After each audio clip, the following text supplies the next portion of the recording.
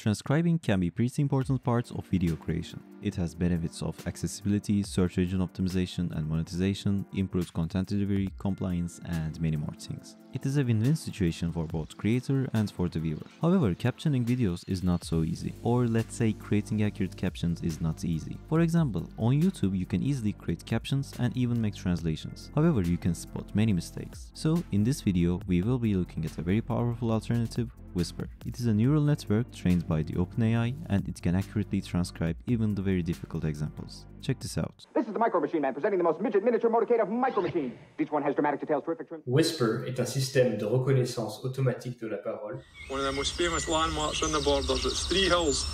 As you can see, it is pretty amazing, and we will be using Whisper for transcription. However, we cannot use it as is. We need a middle layer to correlate Whisper to YouTube. Luckily, it is already done and it is called YTWhisper. It essentially combines YouTube DL, FFmpeg and Whisper together. So further ado, hit the like button and let's get started.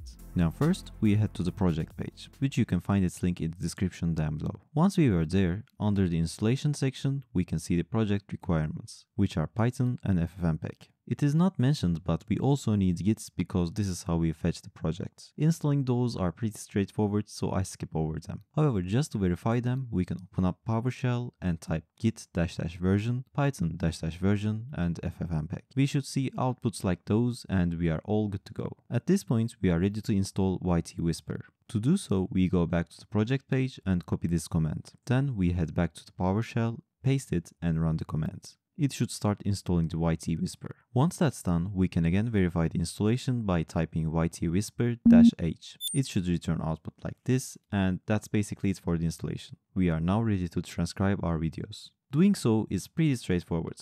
We first type YTWhisper, then follow that by the video URLs that we want to transcribe. In this example, I put 2 URLs separated by a comma. Now, this can be enough, and if I hit enter, as we can see, it started. And while it's going, let's quickly mention the other options. First, we have the model. It is the option that we can specify which model to use. By default, we are using the small model. However, we can change it to one of those as well. Using a bigger model can provide better results. So before bulk transcribing, I suggest you to try out a few different models in order to find which suits best for your case. This is a very useful option, but we have more. Assume that we want to go from French to English in the captions. Normally, this requires additional translation on top of transcription. Luckily, we can do all at once. All we have to do is add --task and translate. It should be good to go. Anyways, as we can see, our transcription job is now complete.